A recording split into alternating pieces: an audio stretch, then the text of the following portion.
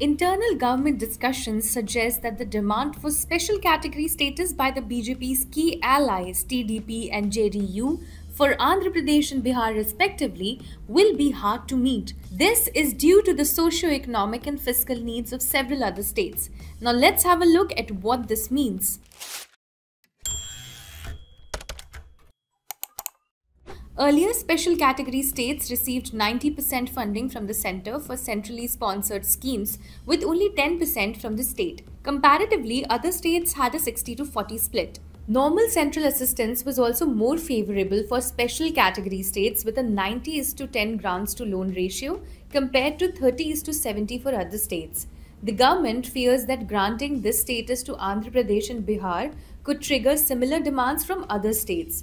Instead, support may come in the form of special packages like funds for building Amaravati in Andhra Pradesh or more central projects. The Finance Commission, which replaced the Planning Commission, did away with the concept of special category status.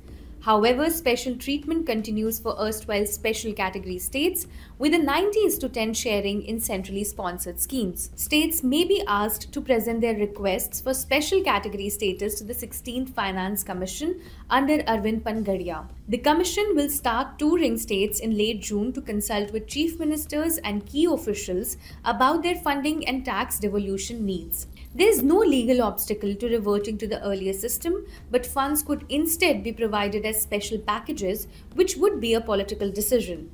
For Andhra Pradesh, this includes financial assistance under the Andhra Pradesh Reorganization Act for constructing the capital city of Amaravati.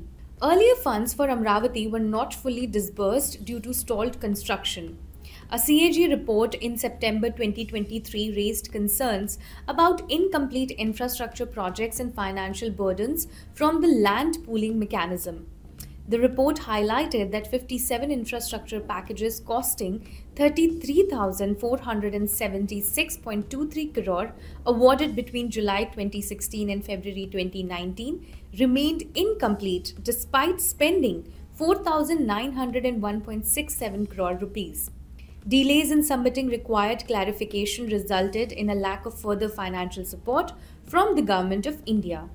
For more updates, keep watching the Indian Express.